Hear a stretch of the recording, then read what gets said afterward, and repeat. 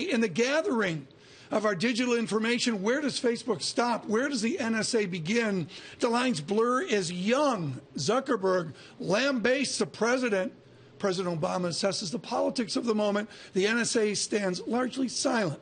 We're thrilled to bring you David Kirkpatrick, author of The Facebook Effect, and Richard Falkenrath, former White House security advisor, to discuss and have a conversation on this important matter. David, let's get right to it. Why is Zuckerberg lecturing the President of the United States? Because Facebook is a consummately global company for which trust is absolutely paramount, and since the revelations that the NSA has treated all American internet companies as their private playground, all the American internet companies have been terrified at the impact that's going to have on their global business. And they feel that the U.S. government does not understand the role they play in the economy, the globality of their business, David, and the need for trust, especially outside the U.S. This is very important for guys like you in narrow ties in Silicon Valley, Silicon Alley, South by Southwest. Most of them in Silicon Valley don't wear a tie. Come on. Well, I'm a New York guy. How do you respond to Facebook and the others will help us find the next marginal terrorist?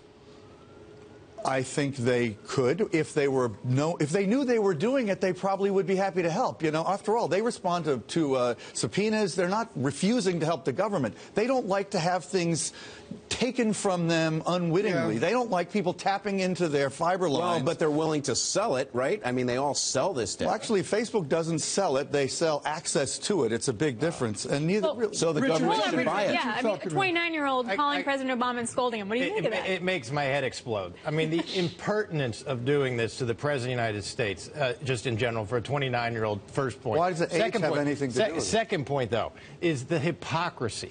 This is a guy whose billions rest on the ability to data mine data given to his company pursuant to a terms of service agreement.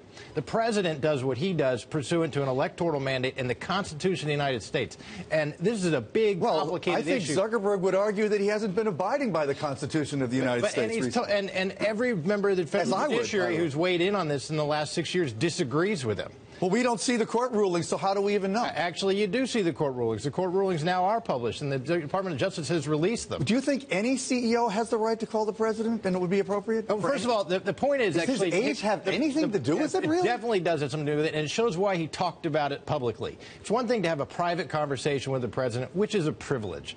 All right? The second thing is to tell everyone in the world what you said, which is absurd. So you don't think any CEO should do that, ever? No, yeah, then they mostly don't. I mean, I actually cannot think of another case. I mean, do the Wall Street CEOs, when they come in to meet with the president or secretary, go out and do a blog post about it? To this is the responsibility of the NSA, the Pentagon, and others to protect us, and yet at the same time, we've got this ginormous business that you're part of on information. Well, it's the most vibrant part of the American economy. David, that's the complicated part. That's true. There's a middle ground. Look, the fact is all these companies are very eager and happy to cooperate under legal and knowing terms with the U.S. government. But when they do things, as has been revealed, like tap into the fiber lines to their data centers secretly and just suck all the data out, that is a fundamental violation of the trust for their users, and they cannot abide by that. So what you're getting at, then, is there's a distinction. And I don't think it's legal either. There's a distinction between going to a business entity and saying, I'll pay you, and you can use my data, as opposed to the government, where you haven't made that agreement. You're violating some sort of implicit agreement, right? Yeah, I think, well, the users of Facebook, for better or for worse, basically trade their personal data in exchange for a free service. Richard, I want to get you in here as a last word. Where is the middle ground on this good debate? The middle ground is the rule of law.